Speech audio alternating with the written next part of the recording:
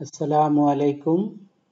In this video, we are looking for Excel data validation with text length.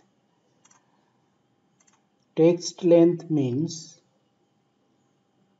in any cell, for example, in this cell, when you are inputting data, you see we are mentioning here our all are 3 letter, not more than 3 or less than 3.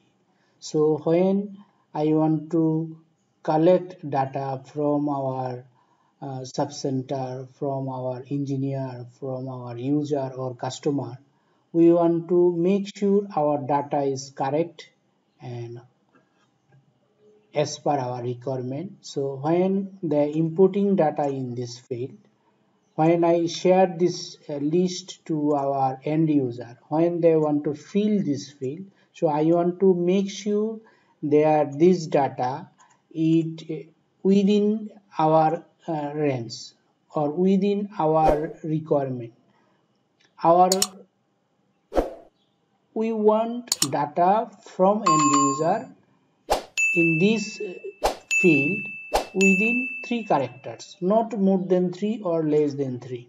So let's check how we can uh, validate our data with TextLane in this field.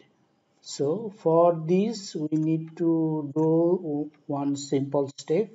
First we need to select that field in which column or how many cell we want to validate.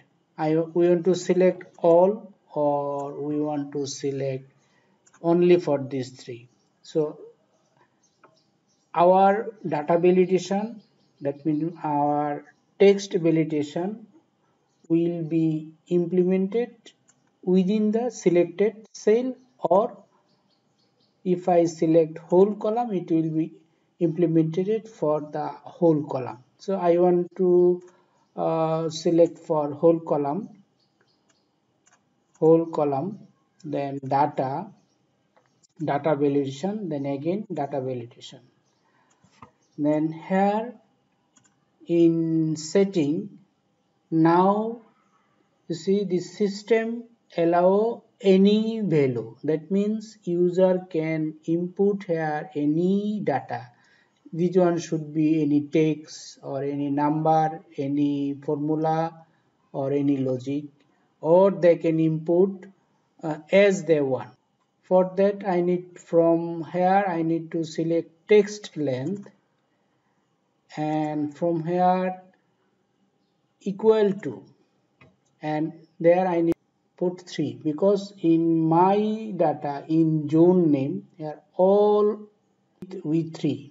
So I want to make sure our feedback data also have with this length within 3. So now I need to just click OK.